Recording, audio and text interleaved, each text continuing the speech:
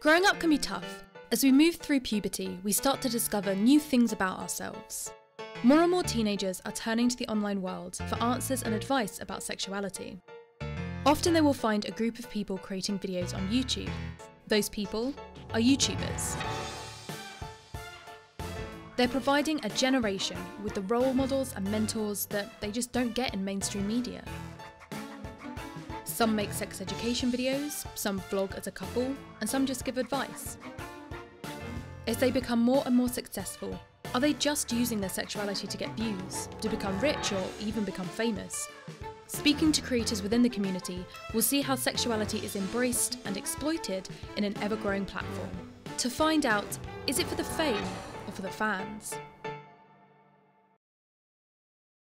I'm Rowan. I'm a presenter, YouTuber and a queer woman myself. I make videos online about gender, sexuality, pop culture and activism. Being someone who both watches and makes videos, I understand the behind the scenes element, the analytics, the idea that a particular title or thumbnail could get you more views. So I'm going to take a break from being in front of the camera to go behind the scenes to talk to some of these YouTubers offline. And what better place to start than here in the bustling heart of the UK YouTube community, the YouTube Space London.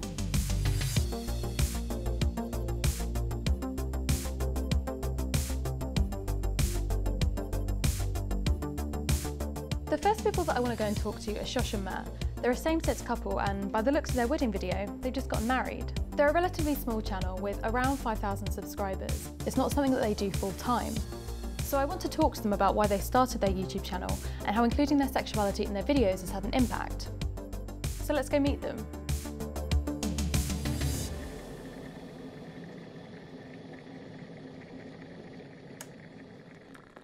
So how did you two meet? So we met online. It was 2011 and I made an OkCupid profile and I came across Shoshana's profile and I sent her a message and I said something along the lines of, "Hi, I'm willing to bet we'd get along." And I didn't ever hear back from her until we actually met in real life. Shoshana was meeting up with a friend of mine and we all went out to a bar one night and I realized that the girl who I'd messaged and who had never gotten back to me was indeed Shoshana. That's how true romance starts, I guess. So you had to become a long distance couple at some point, right? For a while. Yeah, after like a year of dating in New York, then my visa ran out and I couldn't renew it, so I had to come back. And then we were long distance for a few months, which was really hard. Knowing a bit more about them and their relationship, I'm interested to see how this made an impact when starting their YouTube channel. So did you watch any YouTubers before you started making videos yourself? Yeah, so we watched a couple of channels that had been long distance, that would film their trips together and then like focus on the positive aspects of the relationship rather than just dwelling in sadness of missing each other. And so was that kind of after you watched them, you kind of became inspired and decided to do that yourselves? Yeah, so I said to Meredith, like, next time I visited her, oh, like, I found this thing. Should we give it a go? Yep. This is Meredith, also known as Death. Going through your videos, you have a lesbian couple in a lot of the titles. What's the reason behind that? Yeah, I think we've come to know who our audience is, and so I think by just making it as clear as possible, this is a video about a lesbian couple. I think it just makes it easier to find, really. Did you have anything like this when you were younger? No, I didn't. I really felt like I was a strange person for being this way. But I think if I had seen that there were other people like me, then I think I'd have been so much more comfortable in my own skin. So I guess we're kind of making content that we both wish we had. I'm happy to see that the LGBT community has found a place, and I do think that YouTube happens to be really helpful in sort of like making people feel less alone. You might not be able to be who you really are and like offline, but when you're in front of that computer, you know that you're not alone. Talking to Shoshana and Meredith, I think it's clear that they're a bridge between two worlds. They've been both fans and creators. They've given us a perspective on why people want to watch content about sexuality, and why creators decide to include their sexuality in their content. I think who we need to talk to now is somebody who uses YouTube for their income as part of their career. I'm on my way to meet Calum McSwiggan. I've met Calum at a few events and his content seems a lot more about sexuality than, say, Shosh and Merv. His vibrant thumbnails and powerful titles can be seen by people outside the community as clickbait. What I want to know is, how much of an issue is clickbait when involving sexuality in your content? Was it a deliberate intention when you started to have this focus on LGBT stuff, or was it sort of just an inherent part of the kind of content you'd create? I was always really, really passionate about LGBT plus issues, but I was also very conscious that I didn't kind of want to define myself as a gay YouTuber. So I fought against that for a little while, and I tried to make comedy videos and things like that. And I don't know why I so kind of vehemently fought against that, but I did. And then whenever I made content that was LGBT plus, people just responded to it so well. So I was like, I'm going to lean into this. And then I kind of made my channel all about that. And I'm really happy that I did. YouTube's such a new platform comparatively. Do you think that anyone thought that they would become role models at the beginning? And is that something people have kind of grown into, or something that people are pushing against a bit? I don't think they had any idea that it would turn into this enormous thing. I don't think they had any idea that they would have millions of subscribers in the future. But then as YouTube progressed, I think people are starting to go into it now going, you know, I can make something of myself. I can share my voice to a lot of people using this platform. So I think people are a lot more aware of the possibilities out there now. Like I certainly was when I started. I didn't expect to grow a huge audience, but I did think, you know, this is a possibility. Having learnt why Calum includes his sexuality in his content, I want to know from his point of view how this can sometimes be exploited. So what's the thought process behind a thumbnail? I've always said that the thumbnail is like, if you had a product and you were selling it in a shop, you would want people to buy that product. So you try and make the package as appealing as possible. So sometimes, in terms of getting people to click onto the video, sometimes I think the thumbnail is even more important than the actual content itself. So I always try and kind of make it both true to the video and also something really appealing.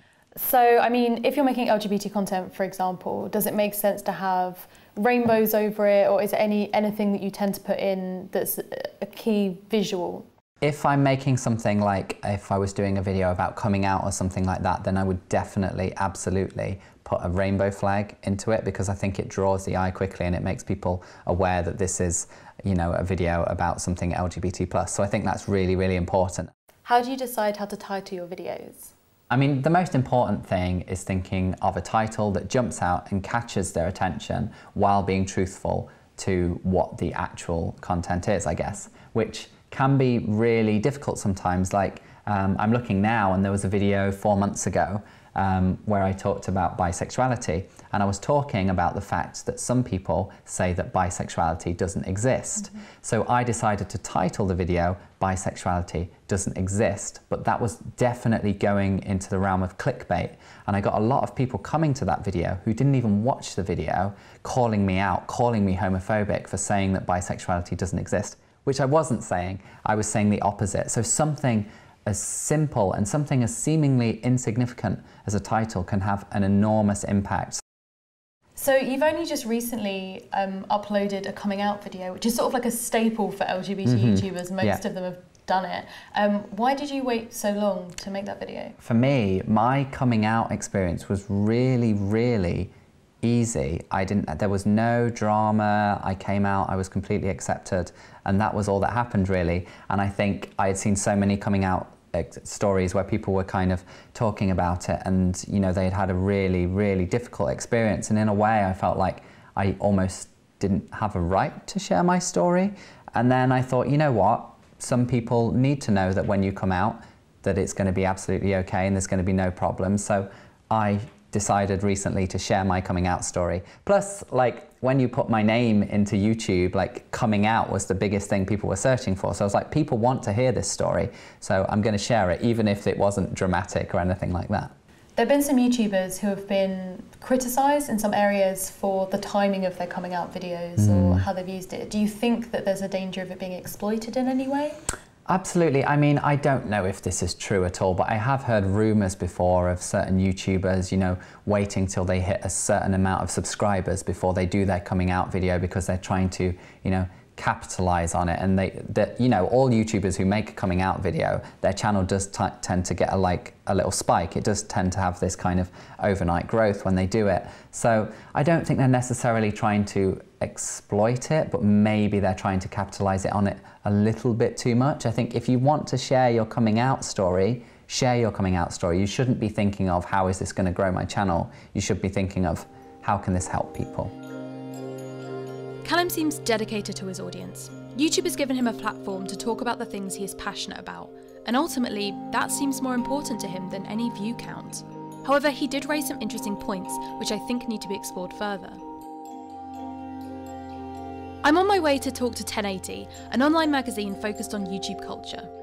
As professional journalists working outside of the community, I hope they can offer a critical perspective on YouTubers using sexuality to gain views and popularity. So 1080 is always on top of what's current on YouTube. What kind of thing seems to be popular with content at the moment? I'd say that at the moment one of the biggest trends that we're probably seeing is not necessarily like a meme or anything like that. It's more the idea of people championing who they are and their beliefs and that kind of thing. So I think we're seeing a lot of sort of YouTubers who are coming out now as sort of ambassadors for, you know, of being who they are and sort of promoting that. So championing people's identities, I assume sexuality comes under that?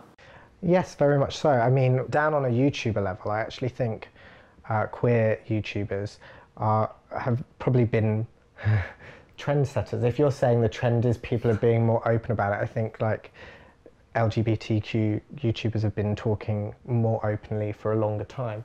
So when we look at people who've really grown in the last few years, Dodie Clark for example, what kind of factors have contributed to that?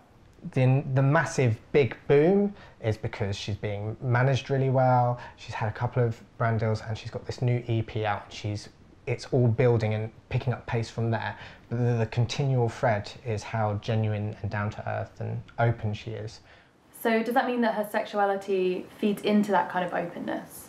Yeah, and I mean some of her videos where she has talked about her sexuality, I suppose you can follow her on a journey because some of her earlier videos she's less okay using the label of bisexuality, but then you can sort of follow through how later on she's changed her mind, and that seems, you know, very human, like it's the natural progression of understanding yourself, but she's being open about that online, and so it takes audiences along with her on that journey.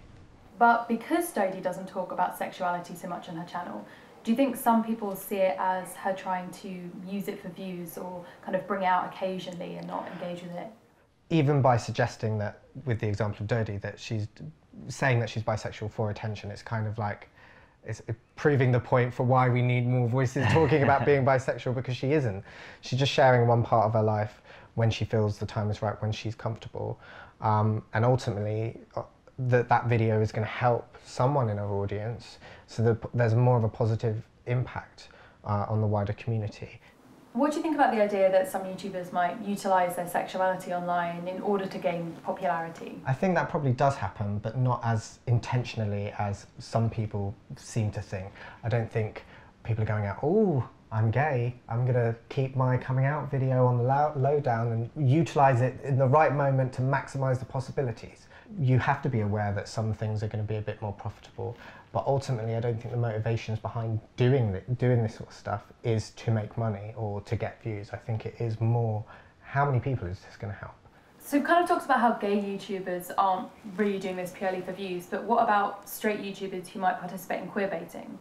I think queerbaiting is, yeah, when you look at straight YouTubers that are creating thumbnails of them, a straight YouTuber with another straight YouTuber collaborating and making it seem like something is happening, or that, you know, particularly when people are being shipped together, it's, yeah, I think when you look at LGBT YouTubers, no, because there's so much more behind that. But when you're looking at queerbaiting and straight YouTubers, yes, that's ultimately just so that they're going to click on the video. So would you say that YouTubers making this content, it's doing it more for the audience than for the YouTuber themselves? I'd say it's a balance, pretty much, yeah. I think when YouTubers are looking at what topics they're going to be talking about, they want to talk about things that they know are going to make an impact for good or, you know, just for education. So I think there is an element of that. But at the same time, I do think that YouTubers are going on these journeys themselves. So I think through doing that, they're also learning more and, you know, finding out more, whether they're researching the videos or what they're going to talk about, or whether it's more of a vloggy format, you know, we're seeing their life and them grow as a person. But I think ultimately that's for the good of their audience. The idea of straight YouTubers exploiting sexuality isn't a topic that has previously come up, but the intentions are clearly to get people clicking. YouTubers discussing their own sexuality, whether or not these intentions are there, can ultimately provide good for the community. Today I'm heading back to the YouTube Space London for an LGBT meetup. But I've got time for one more quick chat. I've managed to grab a few minutes with LA-based YouTuber Sarah. I'm hoping to talk to her about some of the similarities and perhaps the differences between the US and the UK YouTube community. Hey Sarah! Hey! How's it going? Good, how are you doing? Brilliant. I kind of just wanted to ask you a few questions about, we've heard from some people from the UK and I wanted to hear some stuff from the US about the kind of online LGBT community and beyond. So I suppose the first thing that I wanted to ask you about was, how is it different from, say, London, the LA-based LGBT community? What's it like over there? I mean, the LGBT community, especially in major cities like LA and New York, I've lived in both, is it's very tight-knit. You know, you kind of know everyone in the scene in both, definitely more in LA than in New York. But it's a supportive, it's like a chosen family, really. It's like a very supportive, cool community. In terms of the like LGBT YouTube in the US, do you feel like it has a particular purpose to it? I think that everywhere there's a purpose for it. It's for visibility. We're underrepresented as a community in traditional media. So I think regardless of where you are, it's important to, like, all YouTubers have this sidebar mission of creating content for our community. So I'm really interested in hearing your thoughts about the different reasons, or the different reasons it's perceived that people talk about their sexuality online, the idea that people might exploit their sexuality for views on YouTube. I think there absolutely have to be, in every situation, people doing things for the right reason and people doing things for the wrong reason. It would be idealistic of me to say that no one is doing it for the views, but there is a significant amount of people in the community that are doing it for what I consider the right reasons, and maybe I'm not the perfect judge of that, but you know, people who are doing it for visibility and to reach an audience who is underserved. So thinking about your own community, have you managed to foster that kind of positive environment with your fans? Yeah, I feel like I've gotten insanely lucky with my fans, to be honest. I have a very awesome and positive comment section, and I feel like that's very rare and very lucky. Have you had those same kind of positive experiences, sort of in real life, as it were, at fan events or things like that? Yeah, I feel like a lot of times, this is strange because it's happening more and more lately, is I'll get messages from fans that are like, I saw you in public, but I was too afraid to come up to you. And I don't think that I like present myself as like this like scary person, but I maybe come off that way. I'm not sure. So that's happening a lot lately, and I don't want it to. I always message back and I'm like, you should have said hi. Like, I'll be so happy to see you and meet you. So you definitely, you know, if you're out and about, want to be having these conversations with your viewers. That's something that you want to connect with them. Yeah, absolutely. I mean, I'm a huge proponent for the idea of making the most of every single moment. So if I saw, you know, someone I was a fan of, I would, not only would I say hi to them because that would make me happy, I would also try to do my best to like engage them in a conversation that I, you know, want to know. These are people that I look up to. And though they talk to me every week on the internet, there's something else about being in person where you have that ability to actually get to know them on a deeper level. Even from that quick chat, I think it's clear to me that there isn't actually that much of a difference between how the US and the UK LGBT YouTube community values the impact that they have on their viewers. but I think it's time that we talk to those viewers themselves to get a sense of the whole picture. So I'm currently on my way to the London YouTube space where we're going to be having our LGBT creator meetup. So I'm kind of looking to find out today is how the viewers think about this. We talked a lot to creators and I've kind of had some thoughts and made some opinions about why they're doing it in relation to their viewers, but I want to see what the viewers think about all this.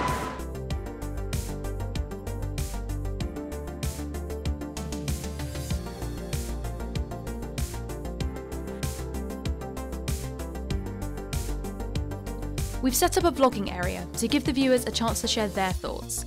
I'd like to know why YouTube is the place to be to discuss sexuality.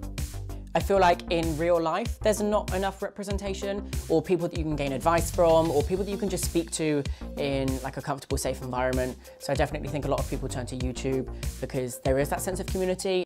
So when I reached out onto YouTube and I realised I was actually a normal person, that really boosted my confidence. I really felt like I was accepted in society, which is a really nice feeling actually. And how about the event tonight? What does that say about the community? It says that we make friends quickly. Yes, definitely. We didn't like know each other before this. We met in the queue. Yeah, we were talking about rain. Just coming to this event, it's so nice to see such a wide variety of like different people, and it is just so friendly. Like you can just talk to anyone, and everyone's just kind of like, yeah. I've met quite a few people today who've like watched like me and stuff, and it's just so nice to put faces to viewers and things, and it's nice to know that they feel comfortable to talk to you. I feel like the LGBT plus community is incredibly tight-knit, especially here in London because it's like you're kind of like living in a bubble. Yeah. So it's nice to reach out with that, but it's also nice to accept the community that you have and feel that you're in a space that is safe. Being online just opens up a whole world of people who are similar to you, and that kind of shows how there are more people out there who are like you than you think, and that you should never feel like you're alone.